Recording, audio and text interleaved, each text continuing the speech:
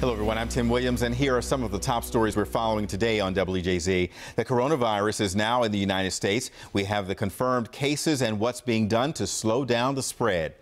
An East Baltimore rapper is dead after a shooting in Essex. We'll have the latest on this investigation. WJZ is the only local station in Orlando with the Ravens for this Sunday's Pro Bowl. Tonight, we'll take a look at the Skills Showdown.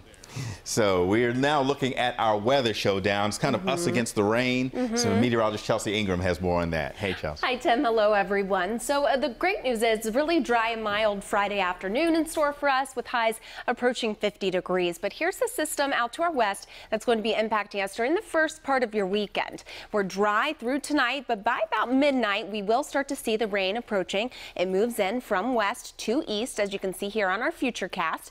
And we fast forward in time between about 4 a.m. and 8 a.m. some very heavy downpours can be anticipated, but by around noontime on Saturday, we'll start to see gradual clearing taking place, and by tomorrow afternoon and evening, the situation and scenario certainly looks a lot better for us.